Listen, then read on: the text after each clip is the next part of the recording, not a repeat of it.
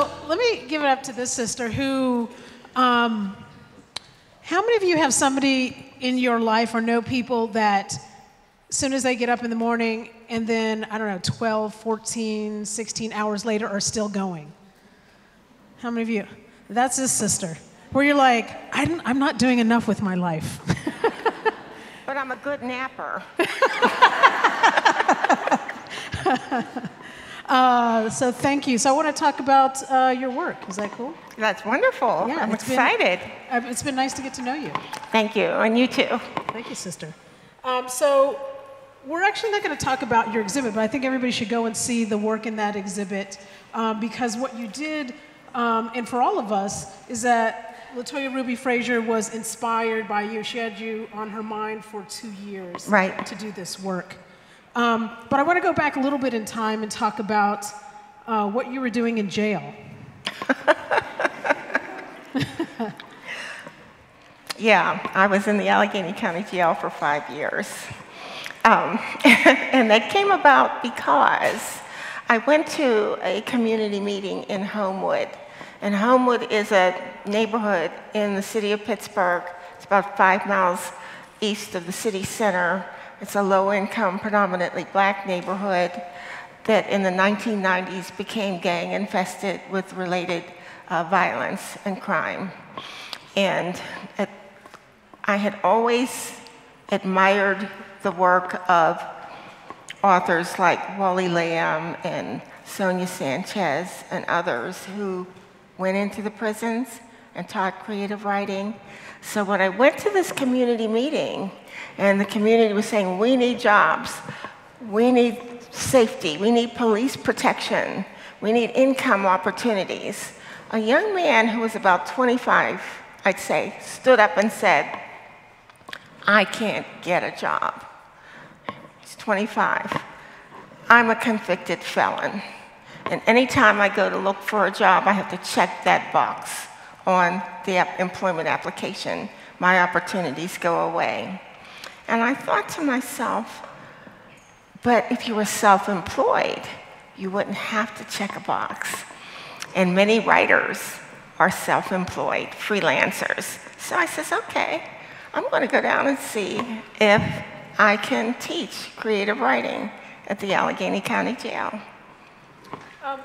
Could you say a little bit more about this image? Because I like what you played around with. Yeah. This is an image of the bridge that goes from the Allegheny County Courthouse to where the jail, the building where people have been housed in the jail for a century. And my thought was, flip this photograph, and instead of going down into the jail, how about taking the people who've been convicted and going up? You know, offering opportunities to improve, to have better lives, to serve their time for whatever crimes that they did. But when they come out, what kind of people are they going to be? So you have to make me a believer and perhaps others. How many of you think that the creative arts can help reduce recidivism, people returning back to prison? Just raise your hand. All right. There are a lot of moles that you've planted in this crowd. So tell me, what's resonating in the community? Why do you think the creative arts can do that? What they found is that when people who are incarcerated have arts programs available to them, and especially creative writing, they have to empathize. And many people haven't done that. They've committed the crimes, they've stolen, they've robbed, whatever they've done, because they weren't really feeling for the other people. But when you write a story, and that characters are going to come true, you've got to step into those other characters and understand what they're like, which is an aspect of penance, which is the root of the word penitentiary, is that you understand what other people are going through and what you have done to them what you could do to them. So as a result, the state of California has done the research, as have other states, and found that over a 7-year period, people who were released from jail did not come back. And the rate of recidivism where people do come back got lower and lower the longer these people were out. Yeah, beautiful. So in the land of the free, we have one of the largest population of prisoners in the world. Yeah. And not just looking at that number, but you also talk about this idea about the collateral damage of incarceration. Can you say more about that? Right. This picture says it all. It's not just that a man or a woman goes to jail or prison. Their children, their families, even the community is affected. And although we might think, well, the community is better off with them locked up, the community also suffers a loss. The family suffers a loss. And what they found is the children of people who've been incarcerated have a higher likelihood of becoming offenders as an adult than the regular population. Beautiful. What kind of genres of writing did you have in prison? Because I see in some of the slides that are some may come up or may not. Yes, there we go. I like a little love for the TARDIS reference. Thank you. So you did some work at Westinghouse High School. You talked about some of these prisons. What kind of work did you do? I know you were talking about some of the books, the pieces that you wrote. Yeah. Or not just you wrote, but the community of writers. Right. Well, when I went in, bam, let me in. My goal was to teach poetry, fiction, essay, and memoir.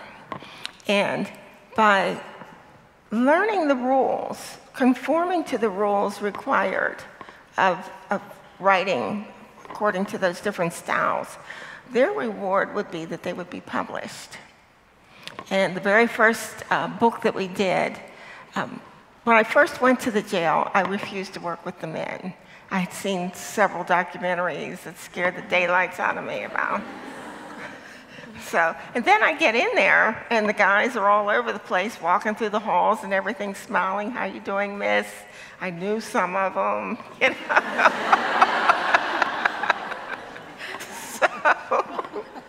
So one guy came in my class one day and said, "I know where you live. You're across the street from my cousin." I said, "Yeah."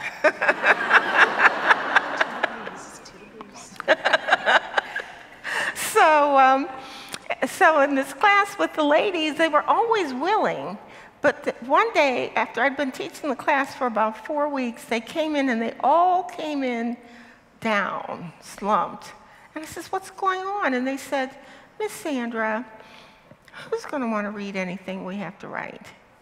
And so we had to have a conversation. First was to get over this concept that when you write, it's going to be right the first time you write it. So we had to clear up the notion that everybody's first draft is crappy. Toni Morrison, whoever, it's crappy. The second was the concept that, have you ever heard that a diamond is just a chunk of coal that made good under pressure? And so as they're sitting there thinking of themselves perhaps as chunks of coal, I says, yeah, but under pressure, that coal can become a diamond. And one of the ladies says, "You know what, Miss Sandra? We're diamonds in the rough." That's going to be the name of our book. And everything sailed from then on. Beautiful. Mm-hmm. Once I started working with the guys, they had to meet strict requirements. They would not be published just because they were in the class. Probably we've all had experiences like that in high school. No, you had to write, polish, edit, proofread. We handled it just as though they were going to submit that work to the New Yorker or the Missouri Review or the Atlantic. They earned their right to be in there, which also was stimulating. Part of this involves the fact of what happens when people are intellectually stimulated. which was one of the amazing things I found when I started working with incarcerated populations. The first time was with young men juveniles, who were sentenced to the Abraxas Academy in lieu of being sent to a corrections detention center. And I go in there with these young criminals, and they're marvelous. They're marvelous. I was teaching them photography, and they were so eager to do the creative problem solving. Say, let's figure out how we light this. Let's figure out how we work with this chemistry. Let's figure out how we expose these cameras. And that's when I first realized it's the intellectual stimulation, it's the creative problem solving positively applied that makes a difference. Then I went on to Westinghouse, which was in chaos at that time, Westinghouse High School in Homewood. At least one student in my class was a gang member. I knew he was, and he was a leader. He was belligerent, he was tough, but when I gave the class a word game challenge, boggle, he passed out dictionaries and says, we're going to do this. It was the intellectual challenge, the intellectual stimulation, and the same thing happened here. And everybody listened to him when he said, go get boggle. Oh, yes. Oh, yes. A new superpower. So if I want to finish this sentence as we kind of bring this to a close, and then also connect this work to how this has manifested in the future with some of your students. But if someone were to say, why should my tax dollars go to pay for a criminal's creative writing process or creative arts? You would say? Because it makes the world a better place and a safer place. The very reason you want these people in prison is so that society is safer. But 95% of the people who go to prisons will be released one day. And how do we want them to come out? Bitter, angry, criminal behavior reinforced by associations? Or do we want these people to come out with a sense of purpose and hope, and maybe there's something I can do? Their humanity has been maintained through empathy and the process of penance. So what do we want our prisons to do and our jails to do? What do we want them to build bridges to? Beautiful. And here you have examples of how some of my students felt about the opportunities that they had. Thank you, sister. Thank you for your work.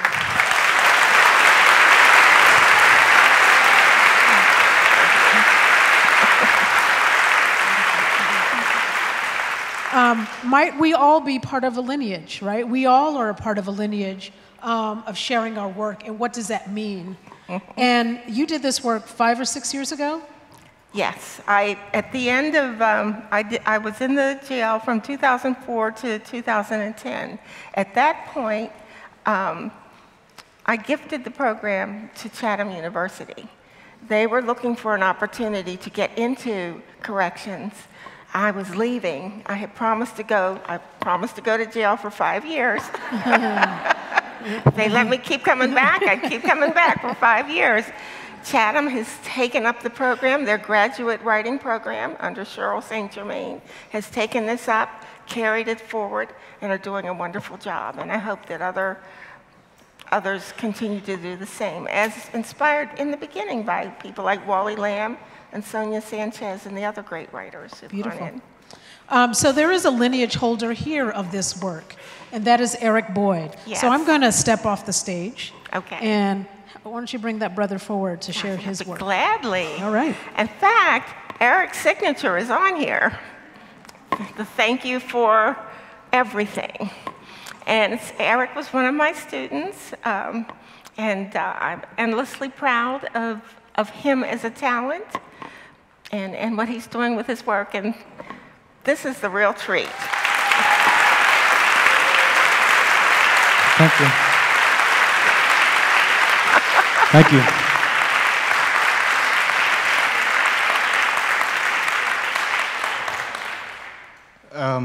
Before I get started, 2 things. One, I know you gave her 2 rounds of applause here, me a half of one. Well, you gave her 1.5 rounds of applause. I wouldn't be here tonight whether on this stage or possibly in this situation at all, if it weren't for this woman. So I'd really like another round of applause for her.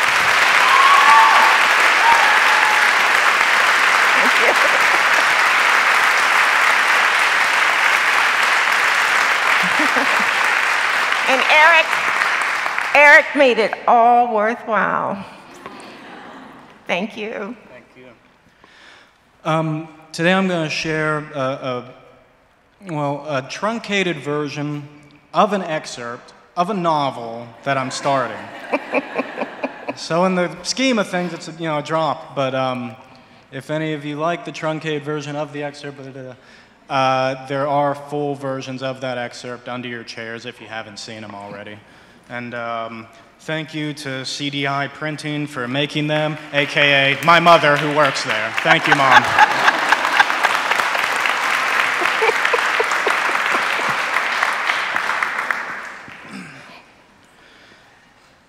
The Red Bridge Motel.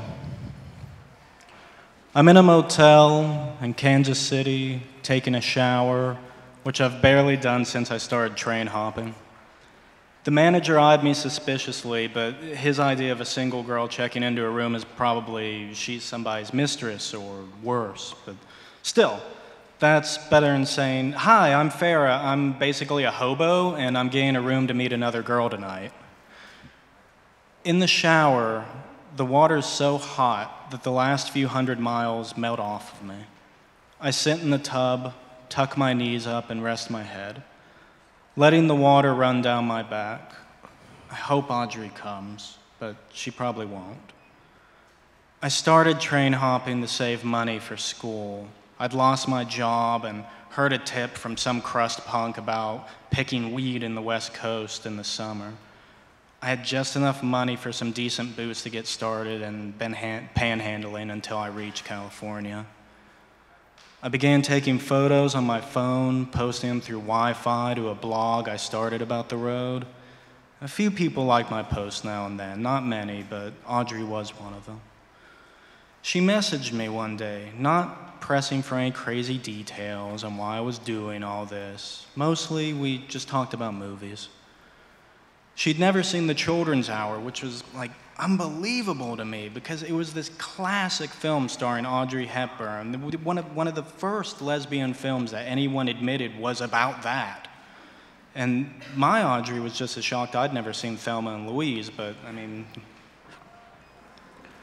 Audrey was jealous of me for being out.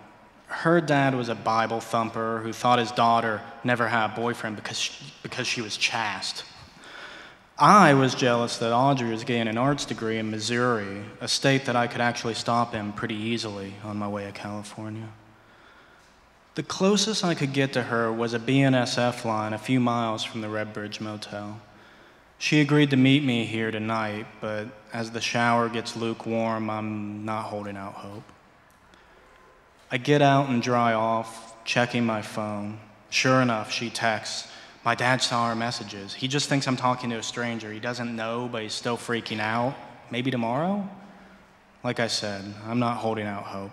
I told her I was going to stay the weekend already, and of course I lied, saying that it was just for me to rest, not to see her, but I go to bed, ready to leave by checkout.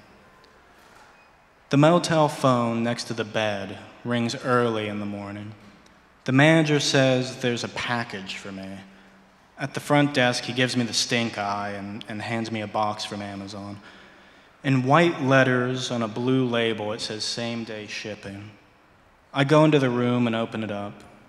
It's a DVD of Thelma and Louise with a gift note on the packing slip. I read that, then jump into the shower again, this time to get ready.